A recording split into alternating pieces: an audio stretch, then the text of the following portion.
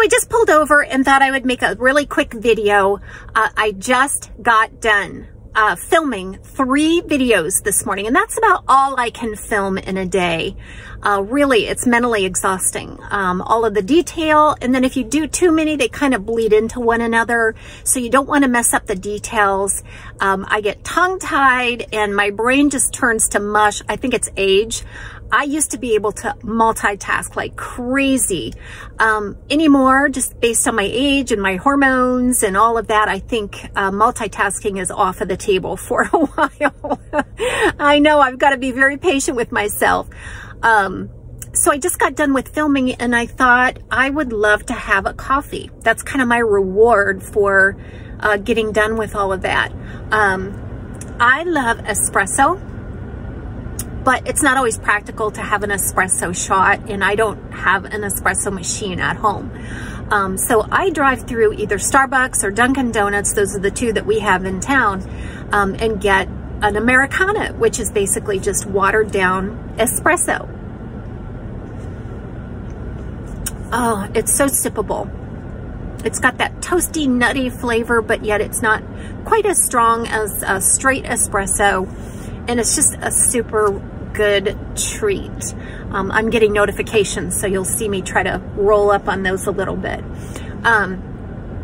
So I'm going to go back home and I'm going to start to edit. There's a lot of new stuff coming out. I cannot believe all of the new releases that are happening. Let me take my glasses off. Envy is coming out with 15 new styles. They have 5 fully synthetic, 5 Envy hair, which is a human hair synthetic blend, and then they have 5 toppers that are being released as well. So that launch date, I believe, is October 1st, and we will have some reviews ready to go on that date.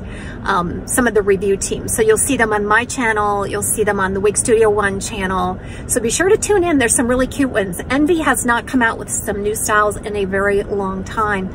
I think COVID has really put the damper on a lot of the new styles. Except for Belle Tress. Belle Tress boomed last year, despite supply chain issues and things like that. And then I don't think John Renault did anything last year. Envy didn't do anything last year. Hair You Wear, which is Raquel Welch Gabor, they did some, and so did Renee of Paris, but it just hasn't been the same. So I am really looking forward to this. So Envy has a release coming up in October. I know there's some new styles coming from Ellen Villa. That'll be exciting. And then I think Noriko has a couple coming out, and then John Renault a little bit later. So we've got a lot of new styles coming out. It's always so exciting, isn't it? And I know you want to faint when you see the price tag sometimes, but you know, if it's a really special piece, some of those are really worth the investment for sure. I know prices just continue to go up and up. Most of these wigs are made overseas, and the price to ship them and so forth is going up. Materials are going up. I mean, these wig companies have really had to scramble like everybody else that produces a product over the last couple of years. So it's just always fun to get into the new style season. And fall is just fun as well. I have a video coming out that is a fall color tour. Wigs that I have in my collection that are fun. They're more vibrant reds and brunettes and stuff, and you know, spicy colors. So I'm gonna do a showcase of my fall colors, which I think will be really fun. And then I'm probably gonna part with them, because I really have made a pact with myself not to hoard wigs. If I haven't worn them, if I don't plan to wear them, or I'm not sure, I have to sell them. I have to sell them, because if not, they'll just continue to grow up around me. Exciting news, and I have a video coming out on this with a fun giveaway. So exciting news. My son, my youngest son, has moved out. It's been a couple months now. He moved out. He's living at the capital, which is Columbus, and he and his girlfriend are living together there. he has a job at the Ohio State University in their computer department, and then she is an RN at one of the local hospitals. So, you know, they're very young, but they're educated, and they just have it all together. So that's exciting. But to try to cut this story short, that left us with a spare bedroom. So my husband moved into that bedroom so that I could have the room that he was sleeping in, I can have as a dedicated studio. So my husband and I haven't slept in the same room for, I would say, maybe 4 or 5 years, because he snores and I have insomnia. So if you drop a pin in my house at night, I'm awake for hours. And so it was just more healthy for me. And you know what? He doesn't feel kicked out. He doesn't feel kicked out because he really admits too that he probably gets better sleep without me in the bed. So we each have our own bedroom now, and then I have a dedicated studio. So I have my my camera set up, ready to roll. My lighting is all set up. So I used to have to tear down my set every time I would film, and that took an extra hour on either side of filming, the front and at the end. So all I have to do now is go in and flip a switch and hit the go button, and I'm filming. It's been unbelievable. I never realized how much of a chore it was to tear down my set every single time.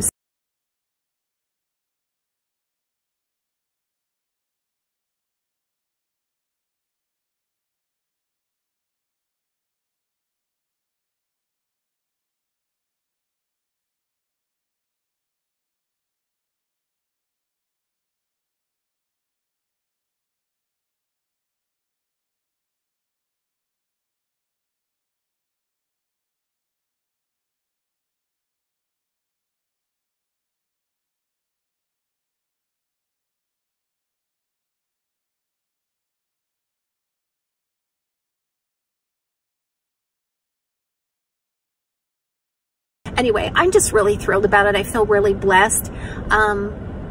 It has helped soften my empty nest syndrome feelings.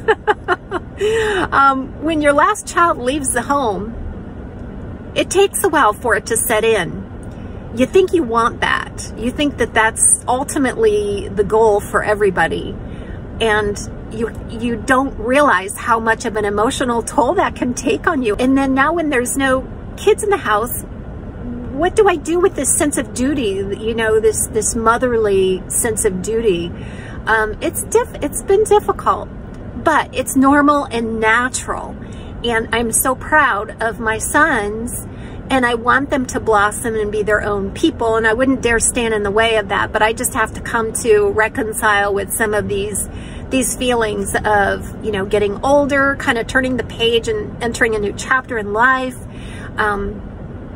You know, it's a challenge. It really is. And I think we can really underestimate that until it's upon us.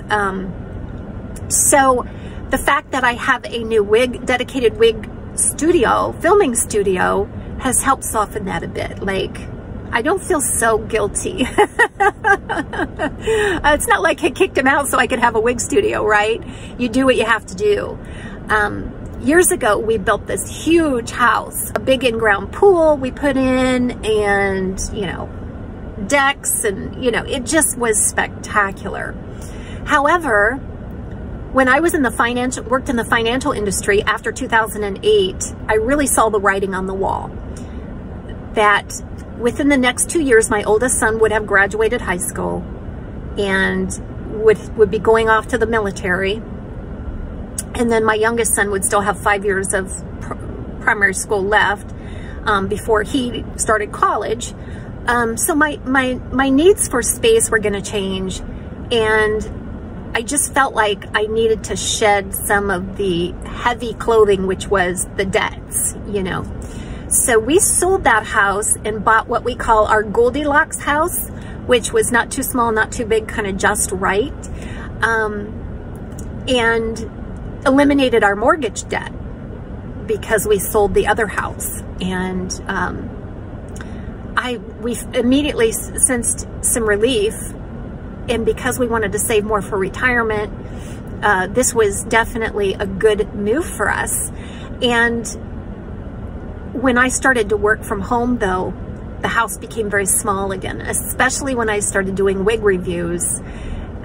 The wigs took over, the filming stuff took over, and so I sometimes really wish that we would have kept that old house, although I think it was still too big, even with, especially now with just me and my husband. But I sure could have done with that space, all the space and extra bedrooms that we had. That would have really been nice. But anyway, I digress. You know, everything happens for a reason, and I'm quite blessed and thankful that we're in a position that we are in. So that's where we are at. I'm an empty nester. You know, there's always a chance that they'll come home and the door is always open. But I'm really excited for their next step in their life, and me too. I get to reinvent myself, which is kind of cool, because when you don't have the children that you're constantly watching and making sure that they're taken care of, and their needs are met, you can start to focus on yourself a little bit more, and who knows what that will bring, right? My oldest son is still in the Air Force. He has not yet been discharged, but it is coming. He has recovered to the fullest extent from his injuries from that motorcycle accident. It's been 2 years now, and he still has a lot of pain in his hip and knee despite physical therapy over the past couple of years. So they are now to the point where they've brought him up to optimal health, the best possible health, and they will be putting his file in front of the medical board, which the doctors are saying, you know, there's just no way he's going to get a waiver to continue in the Air Force with all the medical issues that he has. So he will be discharged on a medical discharge. Now I'm hoping, fingers crossed, that this comes with some sort of permanent disability from the military, and nobody knows how much or anything else, but he's going to be able to start the next chapter of his life probably within the next 6 to 12 months. He has a girlfriend in Georgia, and they have been dating for maybe 8 months. And this is his first real serious girlfriend. So I don't expect him to want to come back to Ohio where we live.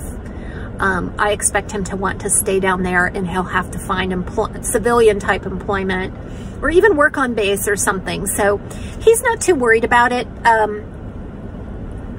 You know, those are just worries that I have, because I know how tough it can be financially for a young man, a young woman, or any youngster like that. A youngster, gosh, he's 28.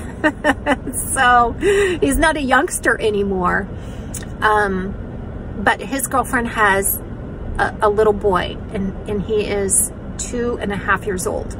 And he is terror, I guess, according to my son anyway. I have met him once, and he was well behaved at that time, but I'm sure that, you know, this is just how little boys are. So it's kind of exciting to see my kids kind of blossom into their own people, right? What else is new? Oh, scams. Please watch out for the scams that are out there right now. These are not going away, guys. There is nothing I can do. They found a way to scrub off my watermarks, and some of them use my videos and photos with the watermarks. Can you believe this?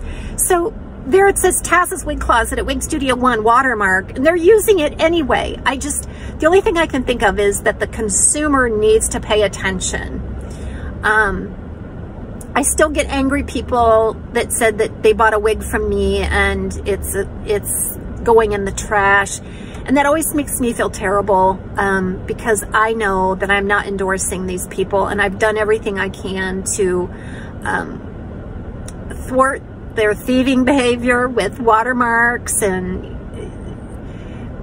I report them. I know you guys do too. So spreading the word and just being aware, I think, is the most important thing. If it sounds too good to be true, if the price sounds too good to be true, it is report them when you can.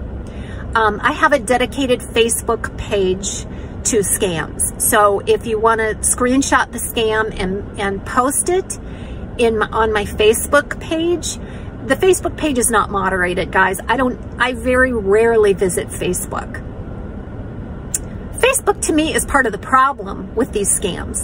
These scams that are circulating, the only reason they're allowed to continue is because Facebook is making a profit off of the ads that they're placing. And then they make you jump through hoops of fire to report the things, and because you have to go in and you have to put your content, match it up to the stolen content. It's ridiculous what Facebook and YouTube and all these other social media platforms make you do to prove that somebody stole your content. So they're just not doing enough, in my opinion. I stay away from Facebook. I cannot advocate for it at all.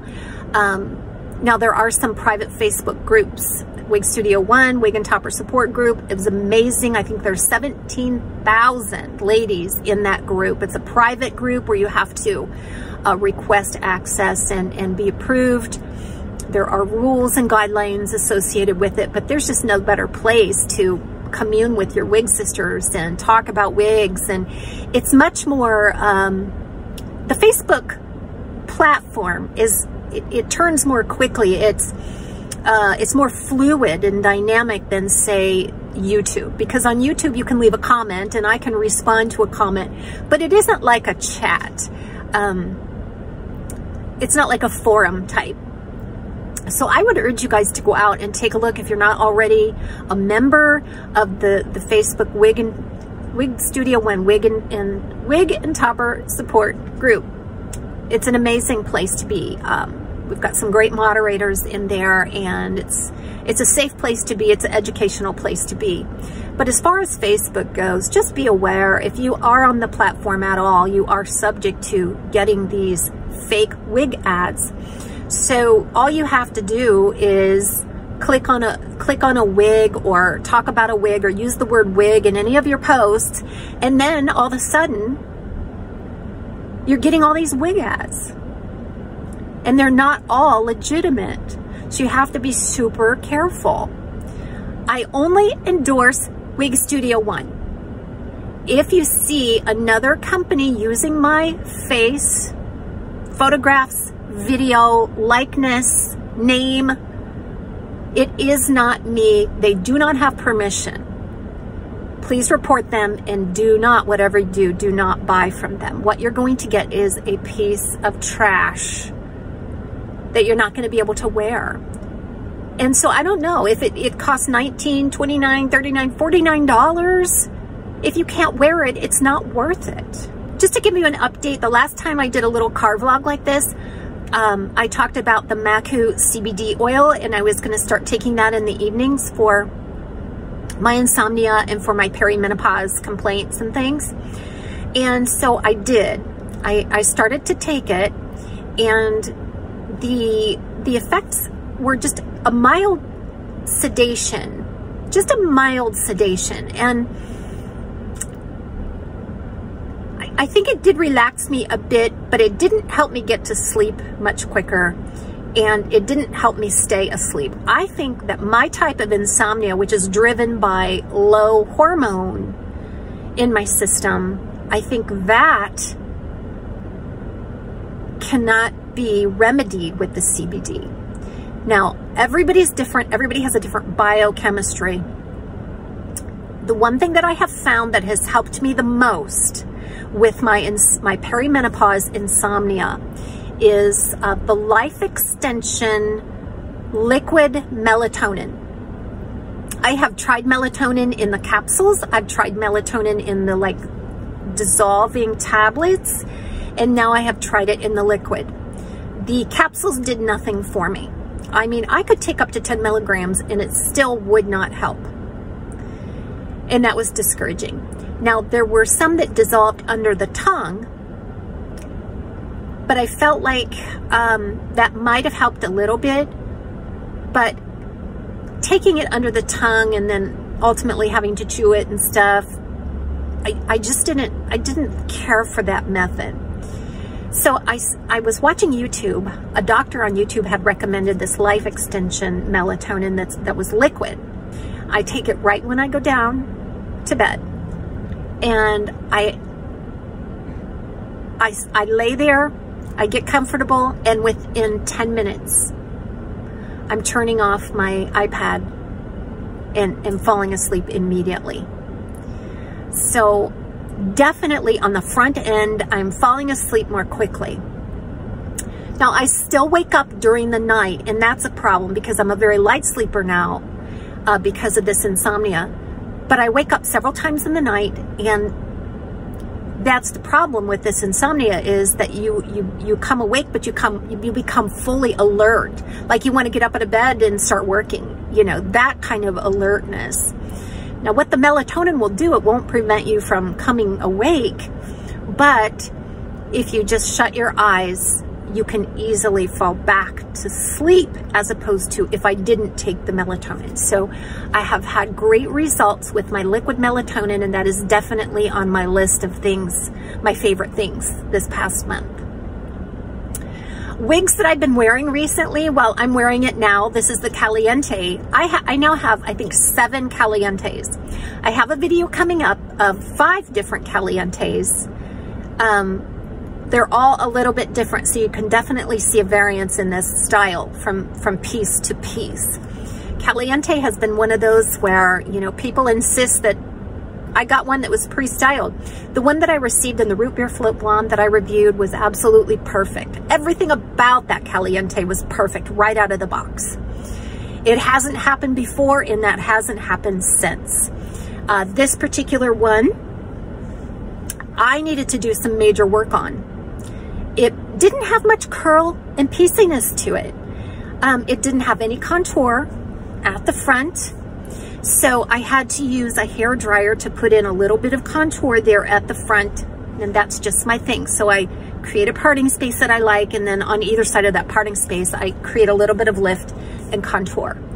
And then to accent and bring out the texture, I used a ton of Aesthetica's sea salt spray in this wig. I turned it upside down, I sprayed it, I let it dry, need some more. I think I did that 3 times. And finally, after it dried this last time, I feel like it has the texture that I want. So this one was not without its work, but I tell you that it's worth it. Well, I've chatted your ear off, and I've barely drank any of my espresso. So I'm gonna do that now. And I hope you have a great day, and keep watching. Lots of exciting new releases coming up on my channel, and keep an eye out for my new studio. Okay, I could probably just chat your ear off all day long, but I'll cut it off now, and big hugs and love ya. Bye.